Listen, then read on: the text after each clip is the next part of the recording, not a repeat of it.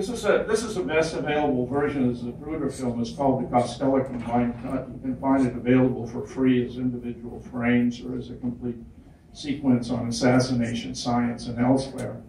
John restored some machine frames. Even in the MPI version, they had frames out of order. He took out pincushion and aspect ratio distortion. This is available for free, no copyright entanglements, no sixth floor or any of that.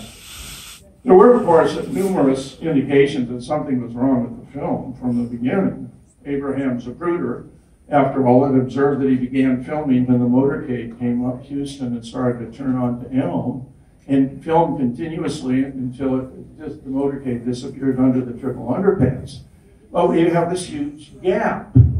You see it's just barely reaching the intersection, and then all of a sudden the limousine is at the Stebbins Freeway sign. There were other indications something was wrong. Look at the string of bystanders standing there looking on. Unlike every other location in Dallas, they're not beeping and screaming enthusiastically. They're just standing there passively looking on, as though the president and Jackie were not actually there before them. And indeed, that appears to be the case, that particular foreground was filmed when the pilot car passed, and then was added when they revised the film to create what we have available now, using the sophisticated techniques of optical printing and special effects, whereby you can combine any foreground with any background. In addition, notice Mary Mormon and Jean Hill, Jean in the bright red coat, Mary beside her, where Mary was taking photographs. Jean was with her Polaroid. Jean was coating them with a preservative. They both stepped out into the street in order to take. Jean calls over, "Hey, Mr. President, look over here. We want to take your picture."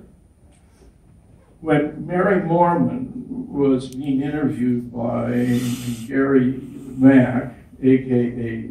Dunkel, for a documentary, Mary repeatedly kept stepping out into the street because that was what she had actually done. But Gary talked to her about they didn't want that. And when they finally had a take where she didn't actually step into the street, he said, "We'll use that."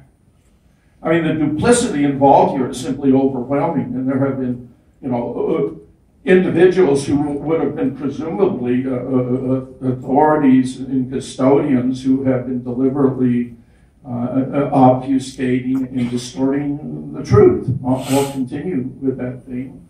Another indication, of course, which Noel Twyman discerned, was that the rear head turns are much too fast. Indeed, he hired a professional tennis player to determine how fast someone could turn their head from back to front and front to back, and he discovered that rear is turning his head twice as fast as is humanly possible, which doesn't sound like much until you realize it turns a 4-minute mile into a 2-minute mile. And now if I can return to the slide set. So there's been lots of controversy, lots of discussion, and with regard to the turn, why there's that big gap, we know now it's because William Greer swung out too widely. He mistook the frontage road in front of the book depository for Elm Street. Nearly hit a concrete abutment. Roy Truly, Oswald's supervisor, is crystal clear about this. Then he had to pull back into the center to get the vehicle back in line.